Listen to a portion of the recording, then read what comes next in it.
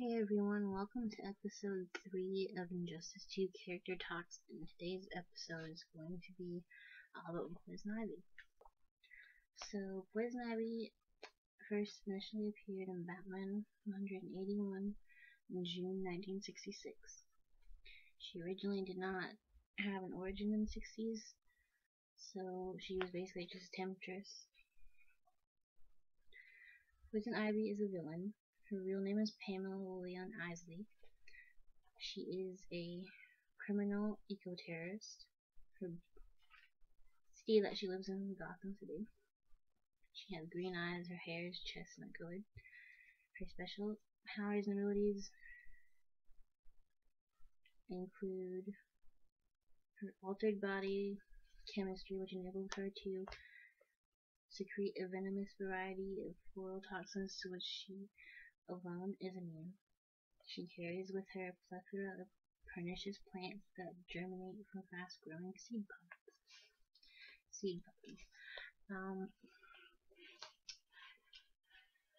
So, a little bit about Poison Ivy.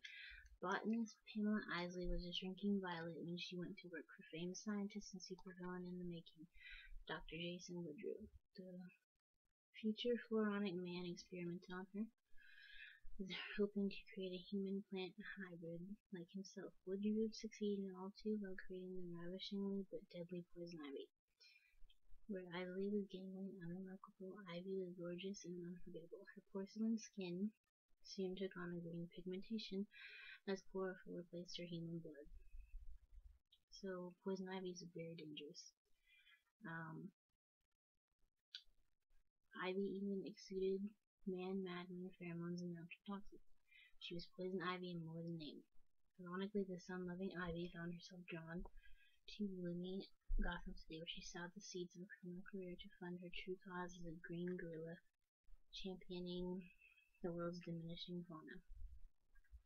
She discovered a worthy foe in Batman who has resisted Ivy's fragrant charms while uprooting her terrorist schemes. Ivy's victim, consumed by carnivorous plants, triggered the creation of the plant monster known as Harvest.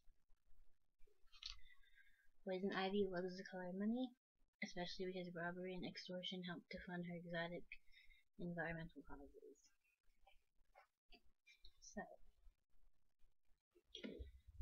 that is from my encyclopedia.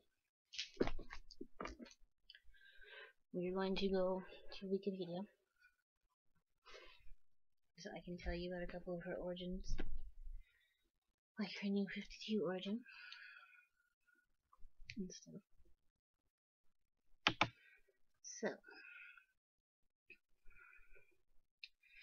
she is commonly known as an adversary of the superhero Batman, and she was created by Robert Kanigher and Sheldon Moyle. So, she is one of Batman's most enduring enemies and belongs to the collective of adversaries that make up Batman's gallery of rogues. So, she is depicted as one of the world's most notorious eco-terrorists. Her real name is Pamela Lillian Isley, a botanist in Gotham City. She is obsessed with plants, ecological extinction, and environmentalism. She uses toxins from her plants and mind-controlling pheromones for her criminal activities, which are usually aimed at protecting endangered species in the natural environment. Harley Quinn is often her recurring partner in crime, and she has been in the romantic interest of Bruce Wayne's, Batman's, in the comic book storylines. In her earliest appearances, she wore a green one-piece outfit covered with plant leaves, which also formed her bracelets, necklace, and head wreath.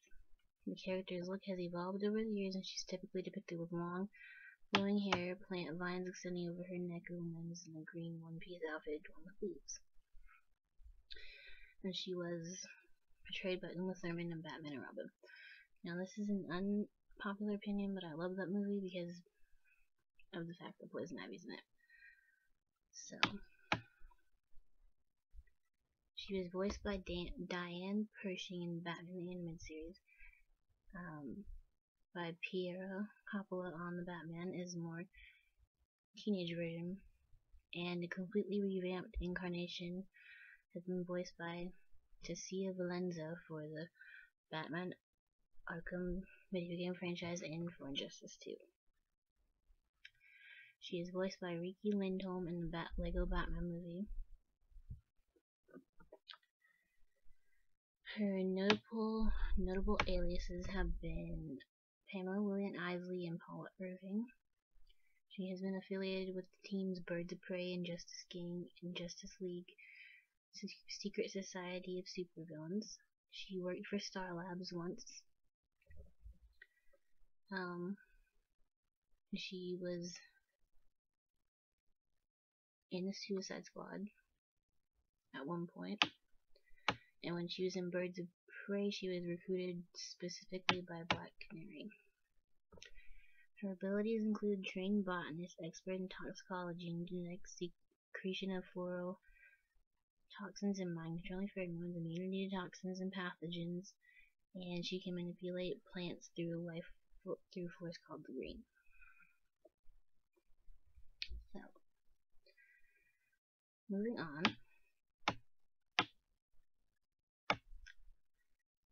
Let's see.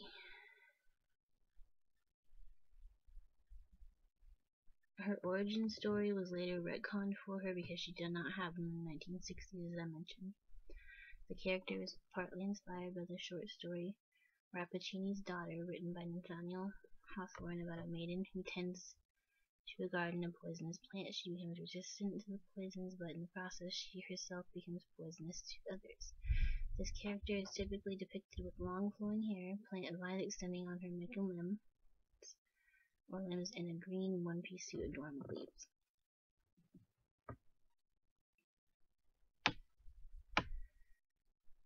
During the pre-crisis, Dr. Lillian Rose, PhD, a promising botanist from Seattle, is persuaded by Marc Legrande into assisting him with the theft of an Egyptian artifact containing ancient herbs. Fearing she would implicate him in the theft, he attempts to poison her with herbs which are deadly and untraceable. She survives this murder attempt and discovers she has acquired an immunity to all natural toxins and diseases. Her origins were revised in Secret Origins number 36, 1988, written by Neil Gaiman, however you say that.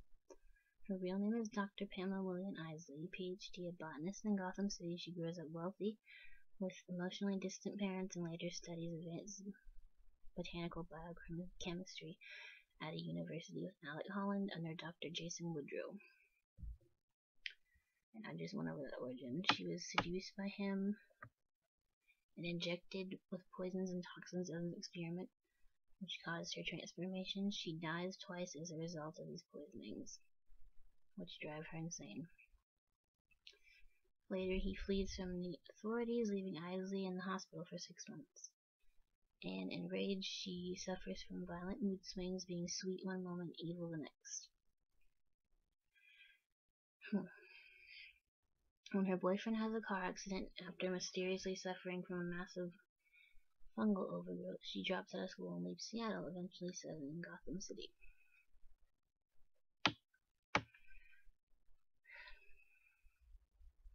She begins her criminal career by threatening to release her suffocating spores into the air unless the city meets her demands. Batman, who appears in Gotham that very same year, messes up her scheme and she is incarcerated in Arkham Asylum. From this point on, she has a kind of obsession with him, he being the only person she couldn't control. Over the years, she develops plant-like superpowers, the most noticeable being a lethal toxin in her lips. So, for those of you that don't know this, she can kill you with a kiss. Literally. It happened in Batman the Animated Series in one episode. In subsequent issues, she states that she only started a life of crime to obtain sufficient funds to find a location to be alone with her plants, undisturbed by humanity. A few years go by and she attempts to leave Gotham, forever escaping Arkham to settle on a desert island in the Caribbean. she transforms the barren wasteland into a second Eden. So like a garden. And for the first time in her life, she is happy.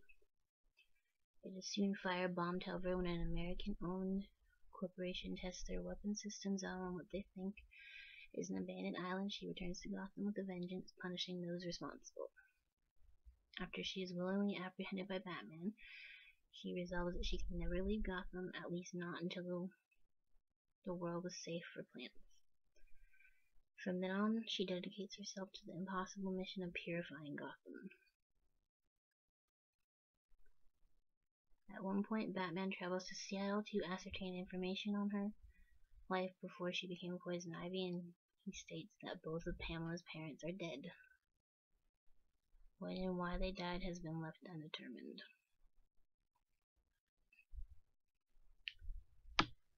While she was in Arkham, she received a message through flowers that someone is to help her escape.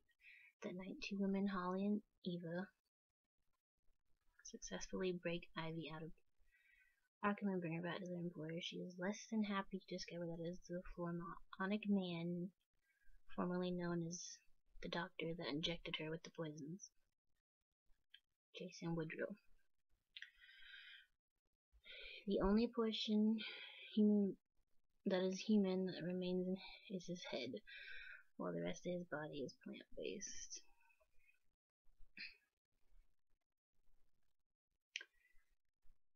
After striking a deal with Woodrow and the underground tunnels of Gotham, Ivy receives a trunk full of money in return for samples of her DNA. Woodrow intends to combine their DNA to create a child. So he wanted to make a child with Ivy's DNA. All while flooding the streets of Gotham with high-powered marijuana. The purpose of this is to create a world economy around hemp and to have their offspring control it. Batman intervenes and is overcome by Woodrow's henchwoman Holly and Eva. He eventually turns on Philharmonic Man and lets Batman go to fight the intoxicated maniac. In the end, he decapitates the Philharmonic Man. Ivy escapes with her money. Now, she is known to demonstrate positive and maternal traits. She once took in a bunch of children, 16 children who were orphaned during the quake in Gotham City. She holds dominion over Robinson Park and turns it into a tropical paradise. That's where the children are living with her. And she sympathizes with them because she had a traumatic childhood herself. So she cares for them like sons and like daughters.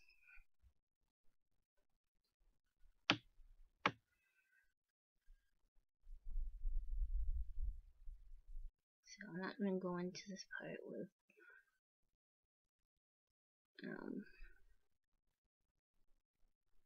Clayface, so we're going to move on.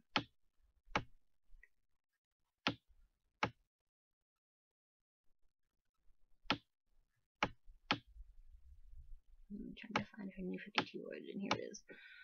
Okay, so Ivy's New 52 origin, she is recruited into the covert ops group known as the Birds of Prey, though she is specifically handpicked by the team's leader, Black Canary. The other members protest her inclusion, citing her violent past and connections to various murders. These suspicions are proven correct when Ivy poisons the team and forces them to attack corrupt companies she wants to destroy until Katana apparently kills her. She survives her injuries and returns to Gotham, breaking out Clayface, Basil, Carlo in order to manipulate him into becoming her husband. Batman intervenes to help her, mainly because the locations she attacked were the Penguin's properties. She ends up captured by Penguin's men and buried alive by them, but survives long enough to be rescued by his right-hand man, Emperor Penguin, who has taken his boss businesses after the Joker's return, and proposes an alliance with her. However, Carlo, who Batman had set free from Ivy's control, tracks down and attacks Poison Ivy.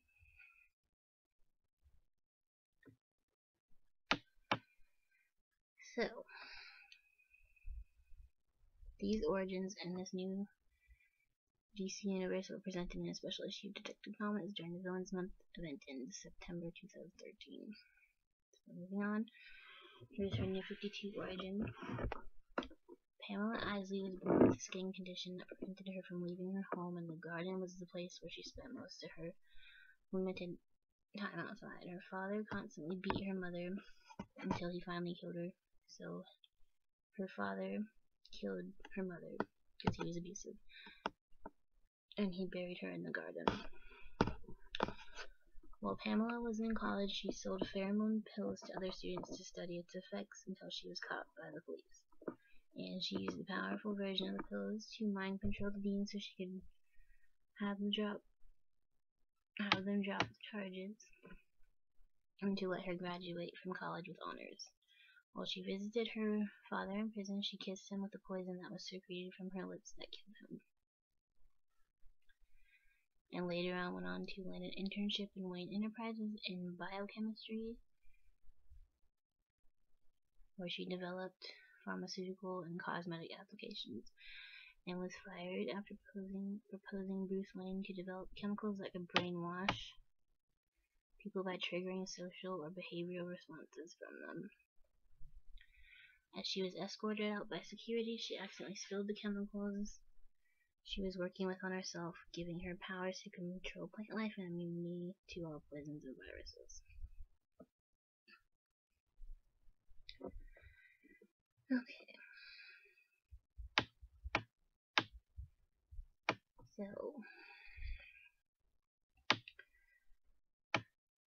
we're not going to go too much into the cycle of life and death, but in January 2006, a DC Comics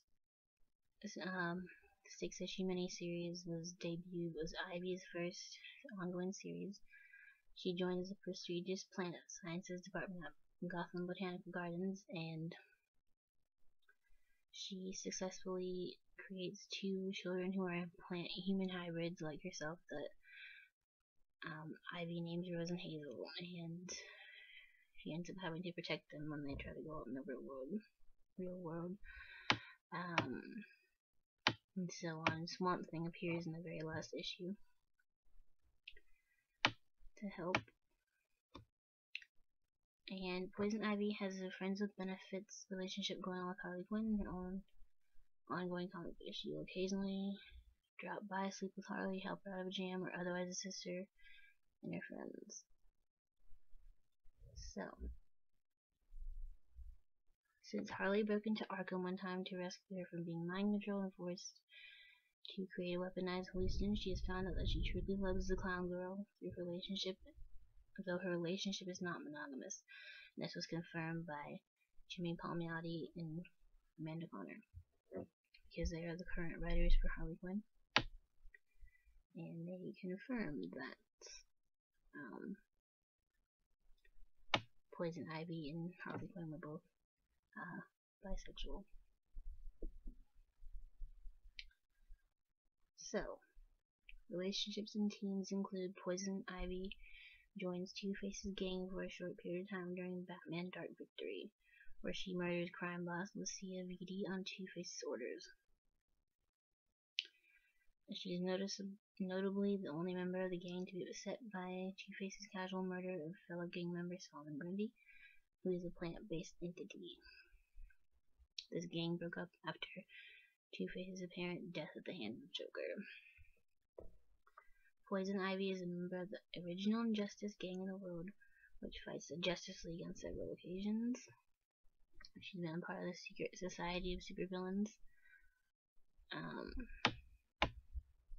and later joins Alexander Luthor Jr.'s incarnation of the Society. She is coerced into being a member of the Suicide Squad. During this, she uses the abilities she has to enslave Count Vertigo.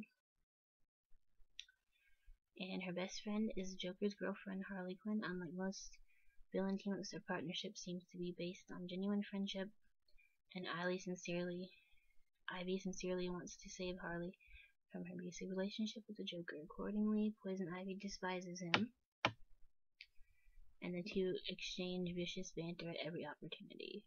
In the final storyline of the Gotham City Sirens, she suggests that Ivy may be in love with her, which is an accusation that stuns her. The following issue has Poison Ivy acknowledge that she may indeed love Harley, but is never confirmed if she is romantically interested in her, or if she just merely loves Harley like a sister. In June 2015, Poison Ivy was revealed to be bisexual by Harley Quinn series writers Jimmy Palmiotti and Amanda Conner, stating that they are in a non-monogamous relationship that is romantic. So, the partnership between Harley and Ivy has also at times included Catwoman, such as episodes and issues of the Gotham Girls webtoon comic series. In the mainstream universe, the three formed the Gotham City Sirens. Aside from having Harley as her ally, Ivy usually works alone. With or without Harley, she is adept at committing crimes and is one of Batman's most lethal enemies, thanks to her combination of her intelligence, beauty, and power over plants and pheromones.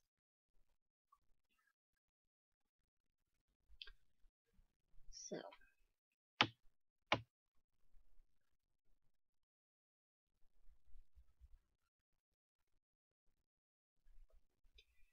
and here's more detail on her abilities. Let me go over quick. So, the dangerous experiments that transform Pamela into Poison Ivy place a deliberate overdose of plant and animal-based toxins into her bloodstream that make her touch deadly, while also allowing her to boost her immunity to all poisons, viruses, bacteria, and fungi. This immunity also includes Joker venom. Some comics have even gone so far as to depict her as more plant than human, breathing carbon dioxide and requiring sunlight to survive, because she is a human plant. It's basically all Poison Ivy is a human plant. The character's body produces pheromones that make people susceptible to mind control around her, although strong-minded people like Batman are usually the ones capable of resisting, and she specializes in hybrids and can create the most potent floral toxins in Gotham City, often which are secreted from her lips and administered in her preferred way, a poisonous kiss. Usually after professing false love or affection to her victim, they come in a number of varieties, from mind-controlling drugs to instantly fatal toxins. She has the ability to encourage and direct the growth of plant life on a molecular level. For example, on Arkham, she was able to manipulate and animate plants, using their roots to form supports for a tunnel she and another inmate named Magpie were digging to escape, and also spawning glowing fungi to entertain Magpie. Poison Ivy is identified by the Swamp Thing as a being with an elemental mystical component, whom he calls the May Queen, and writers have not referred to her in this way in quite some time. She has shown an ability to use the green, a force connected to plant life, which is able to communicate over great distances with this talent, as she manifests in a vase of roses in Zatanna's dressing room to talk to the magician. The character carries a certain number of live vines coupled with her natural ability to commune with plant life. They act as weaponry or defensive grabbing appendages. Their supply is however limited.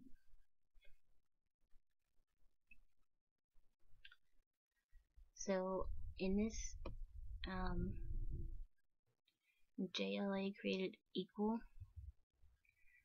Her and Swamp Thing have a little team up to mentally travel through the green to try and discover what exactly caused the event which wiped out almost every male on the planet, but the trip is too much for her and it shatters her mind.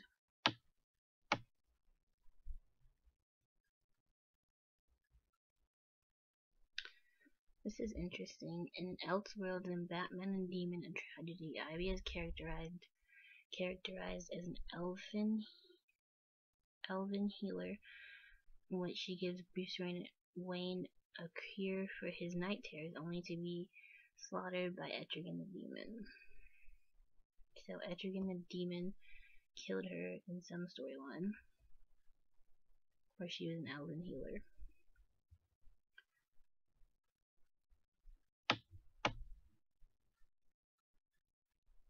And in Flashpoint, which is an alternate timeline of the Flashpoint event, she is subsequently killed by Batman.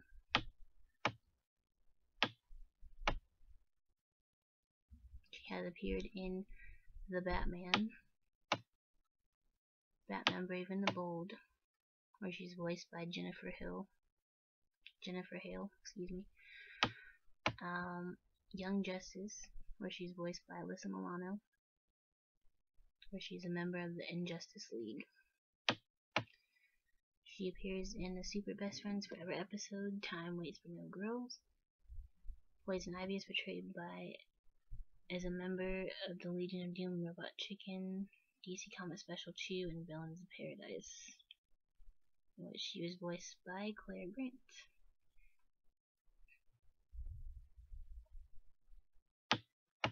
And she is now currently being portrayed in Gotham, formerly by Claire Foley as a younger Poison Ivy, and now by Maggie Gyllenhaal as an older Ivy Pepper and the future Poison Ivy in Gotham.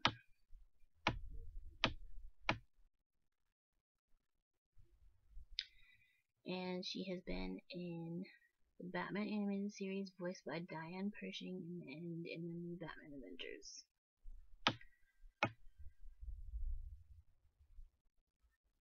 She appears in Static Shock, Gotham Girls webtoon, and in the Justice League series episode of Better World. An alternate universe version of the character appears only once, in a lobotomized form.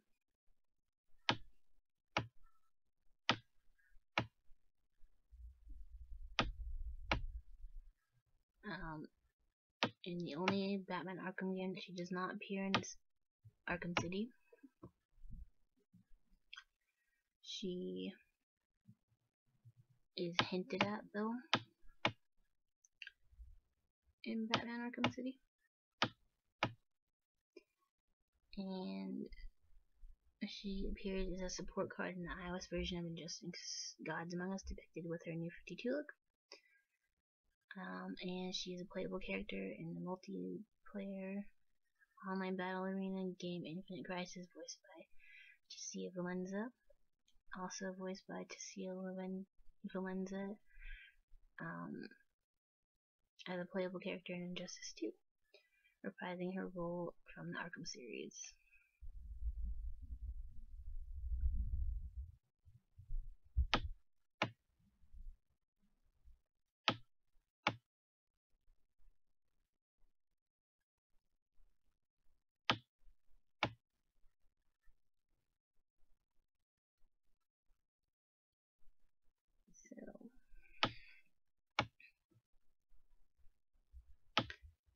She's also more human-like in Batman Arkham Knight. She doesn't have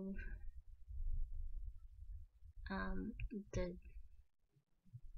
darker type green skin. It's just a light tint of the color, and her hair has been cut short and tied above her head. But she wears the same outfit, which basically is a version of her crimson colored shirt that she wears in the games.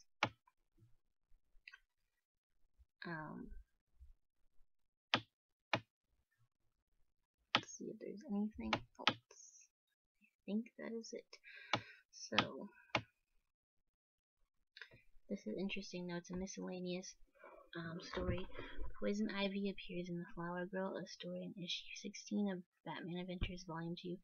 In the story, she is dying from the effects of her own toxins and makes her way to Dr. Holland, who is practicing science in a remote rural cottage. She pleads with him to save her life, but he explains to her that there is nothing he can do. So shortly after, she ends up dying.